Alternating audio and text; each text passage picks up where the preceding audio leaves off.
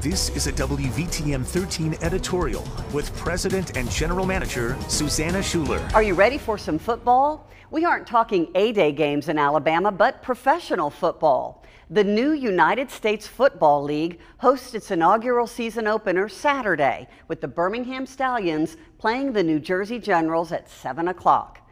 8 teams make up the league, and they will play all their regular season games in Birmingham at Protective Stadium or Legion Field. Key to the league's success will be fan support. Tickets are just $10, and you get into all games on any given day. Kids 15 and under get in free. Join us Saturday as we kick off with a Gridiron Grill-Off, starting at 1 o'clock. Sunday games will kick off with Easter activities. For a full season schedule and tickets, go to theusfl.com. If you can't join in person, sit back and watch 9 of the games on WVTM 13, starting with this Saturday night.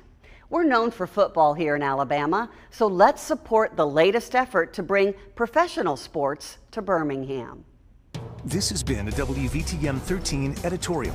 If you'd like to reply, please send an email to editorial@wvtm.com.